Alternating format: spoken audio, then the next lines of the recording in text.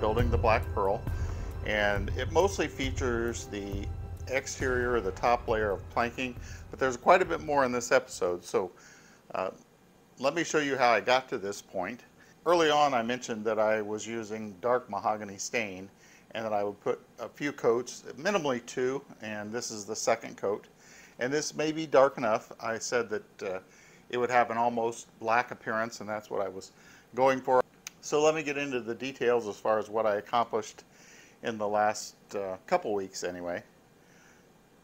Work on lighting, work on the captain's quarters in the back. You can see some of the window details that I've completed. So stay tuned for details on this build. I've given the first attempt at sanding, and I pretty much have everything pretty smooth and level. There's a few little cracks and crevices around. There's one spot over on this side, which it doesn't matter. You'll not be able to see it on camera. There's a little dip right here. So I'm going to try and put the mud on and fill these cracks. I got out several different things to try, and I think it's going to come down to these 2 plastic ones. This is just a plastic rewards card from AutoZone, and because I can bend it, I think that's the best bet.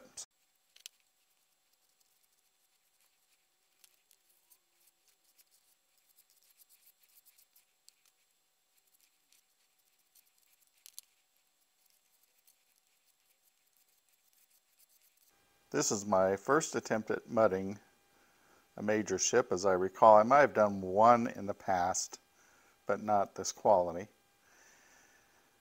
So you can see I pretty much wiped a lot of it off and put it on thin, but it did fill in the cracks. You might not be able to see, but probably could have used a little bit more mud back here, but I'm going to let this dry and I'll sand it and see if I think the planks will go on. I just did this side. I don't think I need any down here. This is smooth. The planks will all cover up these joints, so it's nice and smooth. This side I've not done yet, so you can kind of see the difference between the two. Want this as smooth as possible so the planks can attach. So when this dries, I'll go back and do a soft sanding, probably by hand.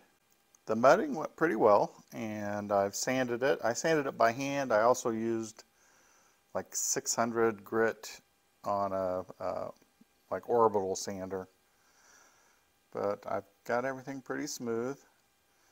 I'm not really concerned about little bitty cracks like that because it's smooth. The other planks will go right over it. This area did turn out pretty well. I was able to give a gradual curve on both sides, no lumps. I'm pretty happy with how that turned out. And I was going to go ahead and put my coat of stain on, but there was one little dip right there. So I filled that in, going to let that dry, and then I'll put a coat of stain on this, and then once that dries, I can start the final layer of planking. I have the sanding done, and I did put one coat of stain on. That's all that'll be required. It doesn't matter if this is light or brown, I just want it to be a little darker. But you can see how the inexpensive wood does not hold the stain like the walnut does. Looks like the instructions use this line as your first plank, and then you work down all the way to the bottom, and then obviously you can work up from there. So that gives you somewhat of a straight line, but it's also still has an arch to it. So I expect the planking is going to be a challenge, but I do need to get that done before I can do anything else. I've been thinking about the planking and how I want it to look, and I need to do the back first so that it ends flush and this can cover the edge of it. So the side can cover over the edge of the back so it looks proper from the side. So that's where I'm going to start. I've got the planks attached to the back of the ship. Now it's just a matter of trimming off the excess. And I just clip these off because the wood is thin.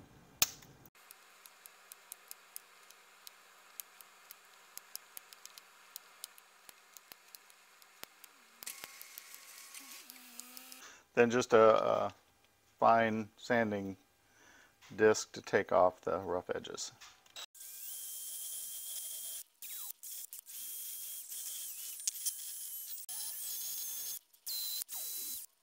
This is the second coat of the mahogany stain that I use, and you can tell how dark this is going to be. Next, I will apply a few coats of tung oil, and that will seal the wood.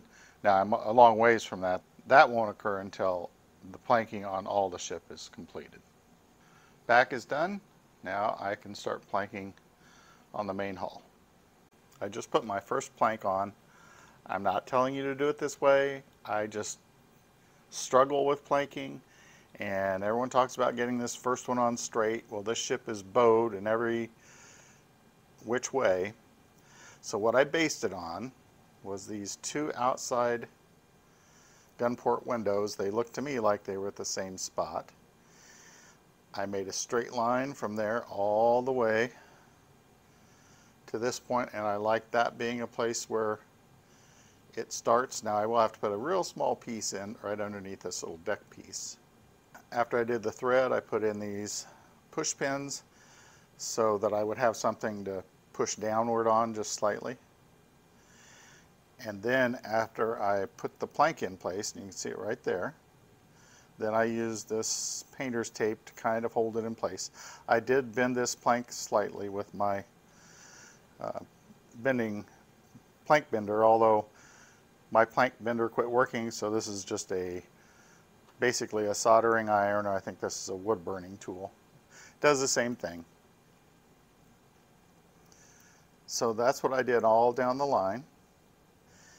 And again, I will mention the reason I stain underneath is if there's a slight error, you won't see it. And I pre-stain my planks because if you get glue on them and then try and stain, the stain will not penetrate the wood. And I've had great success doing it this way. Ran this past just a little bit, and what I'll do eventually is trim that off so it covers this back edge. As I'm planking, I identify the drain ports, and then I'll clean them out better after the glue is dried for at least 24 hours. I am using wood glue on this. So as an example, here's one of the ports. So I just put some pencil marks. This plank will go in here, and see, it would cover it. I would never find it. So after I put the plank on, then I'll poke a hole in it after it's dried for maybe a half hour or so. And then I'll clean it up later. And on this particular level, I had to mark 2. Here's another example where it's marked, the plank is dried enough that I can poke a hole in it and know where that drain port is. I've also continued to use the painter's tape to hold the planks in place, and it's worked pretty well. What I do is I'll take one and I'll take my hand and kind of force that plank upward. As I do that, I'll place the tape below it, and then I'll take my fingernail and kind of push upward and make that little seam there as I'm pushing up. I'm trying to do this while filming, and this is already glued in place, obviously. But you get the idea of how I'm holding that up, and then I push the tape in place, let it sit on for about 15 minutes to a half hour, and then I carefully can take it off. Half hour might be better, especially if you're doing a curve. I'm also using the push pins, and they somewhat work better because you can actually push it towards the other plank and down. You just don't want to put a hole in a plank that's already your final layer. But the under layer, it won't hurt it a bit, so I'm using both. I have been bending these with the plank bender, or heating them up slightly, but they're very thin. You could probably bend them without heating them up. As I've said before, I'm not an expert in planking, so I'm just explaining what I'm doing with no particular rhyme or reason. If I look at the instructions, it shows where you work your way down, and then there's a point where you start something kind of where it flattens out on the bottom of the ship. And it shows them just a straight edge across here. So I'm to that point. I think I'll do that, but eventually I will alternate directions, but to start with I've got to decide where this one is going to be. What I've done is from the, what is this, the keel I think, I've measured out 2 inches all the way down, and it kind of gives me a straight line. You can see that black line that I've made, and I've got the correct angle cut on this plank, and I'm going to glue this one as a starter point to go back towards the keel, and then alternate going back so I can get over here to the side of the ship. So that's my thinking. That's what I'm going to try and do. We'll see how it turns out. I've also begun to taper in a few places. You can see this tapers there, gets wider, and then when I get to the other end I tapered it down again, and that's because these will kind of buckle if you don't keep up with it. Now I know there's a way you can make some sort of a pattern and pre-cut everything exactly, but I don't have that talent, and that's why I'm building a pirate ship, so it can have a few imperfections. I have the preliminary planking done on the lower part of the ship. I'm going to do extra staining and some more work on it, but it's done, so now I don't have to turn the ship upside down anymore. And before I can complete this top part, the very upper deck, and then the captain's quarters down below, I'm actually wanting to finish that work. I have to do the lighting, and there's some framework, and that got a little confusing. After cutting all the J parts out, and then I went ahead and just numbered them on this piece of paper and said how many there are of each, because some of them have 2. This is an example where I get confused with the instructions because they change the angle of the photograph. So they start front to back, and then it goes left to right, and then it goes back to front to back. So what I've done is I put this lattice work together, which is the ceiling support for the captain's quarters, or above the captain's quarters. This would be the rear of the ship, and this does have kind of a bow to it, and I've put the part numbers. There's J1, 2, 3, and so on. The only parts I'm going to leave out are J9, because it goes at the very back and doesn't have any notches in it, so I'll figure out where it glues on after I have everything glued together. And the other is this J8, and again, it doesn't have any grooves, it just fits in there somehow, so we'll see. And then the 2 outside pieces, and notice the angle cut, so I'm guessing that's the corner inside the captain's quarters up on the roof line. So I'm going to get this glued up, and then I'll insert it in the ship and adjust accordingly. This is one of the panels that go on the back of the ship, and I'm going to gold leaf. There's a raised pattern, so I put the metal leaf adhesive just on the raised part of the panel.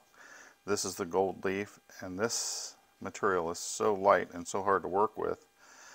What I've been able to do a little better is take this and then just drop it down on the gold leaf, and this is 24 karat gold leaf.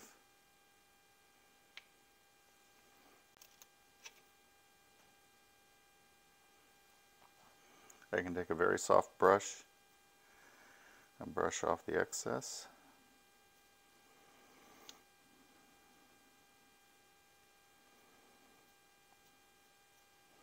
Now this wood has like a etching to it, so it kind of wants to go into those crevices, and it will a little bit, but you can brush it out, and then after it dries completely I'll brush it a little more. I got an extra piece of gold there, so there it is. Now this particular panel goes on the inside of the ship. There's already one on the outside of the ship that I've already put in place. Here are those 2 panels glued in place, and you can also see the furniture that comes with the kit, and I've put that together not without complications. I either broke one of the table legs or it flipped and I lost it, and so I had to make a replacement leg. I'll show you that. So there's one ugly leg. Let's see, where is it? It's that one right there. So I had to make a leg that doesn't really match, but I'll face it away. I also broke one of the arms on the chair slightly and just put a small piece of wood on top that matches pretty well. And the cabinet, I added a piece of wood to the front just to make it more stable. And I'm thinking about painting these etchings in gold. I won't use the glue technique with the 24 karat gold because these are etched in. They're not raised, so it doesn't work as well. I'm just about finished with all of this, and then I'll be able to put the uppermost deck on top of this. I'm getting very close to being able to put on this upper deck portion. I'm going to have to wait for some wires to dry so that they won't stick up. And you can see I put in place most of the things that will go down here. I've added some of my own. You might notice there's a treasure chest full of gold coins right there. I put some items on the table. There's some rum bottles and some jewels. And they actually look better in real life than they do on the camera, at least from this vantage point. And, oh, the one thing I had mentioned earlier, there's a photograph of a painting that I actually painted many years ago. One error that I made that I can help you avoid is I did not, let me put this where it's a little clearer, when I ran the lighting for the captain's quarters, I did not pre-build the lanterns on them. I ran the light bulb without the lantern. Well, once it's all wired, you can't put the lantern together. So you need to make sure you pre-wire those before you put them into a place. You know, I could have cut the wire and then put the lantern in place, but I decided to just let it go because they could be candles, and you can see I put 4 of them behind these windows, and they do kind of look like candles. And because it's so far in the captain's quarters, I decided not to worry about it. And same thing with inside, and I don't know if I can get it to focus. There are some deep inside the captain's quarters, and I'm just hoping they look like candles. Now the ones in the back windows I had pre-wired, and those are the lanterns. In one of the earlier segments I had mentioned how fragile this piece was, and there's a little piece that wasn't very wide, maybe a ½ inch, that came down into this area, and I just mentioned that it was real fragile. Well, I did end up breaking it, but when you plank it back together, the planks hold it all together. Now mine, I must have something off a little bit, because actually this is in a little bit. You can see this little hollow spot, that's where it broke, and I will just fill that in with either wood putty or just a piece of planking will work, so it's not going to look bad. But those things happen, and you just work through them. Same thing with this piece. I wasn't real happy with how I got it on there to fit. I'll do some sanding and some covering. Even though I said I was done planking, I still have quite a bit to do on the inside. For example, of this, the inside of the hull here, all that has to be planked. There'll be a few places where I'll just add some planking. Now you can start to see the 2 tones that I'm going for. This is the dark mahogany, and then this is the natural walnut with just a coat of tung oil on it. Closer to the end of the build, I'll put another layer of tung oil on this, and the outside will also get tung oil. That's it for part 11 of the Black Pearl. As always, thanks for watching.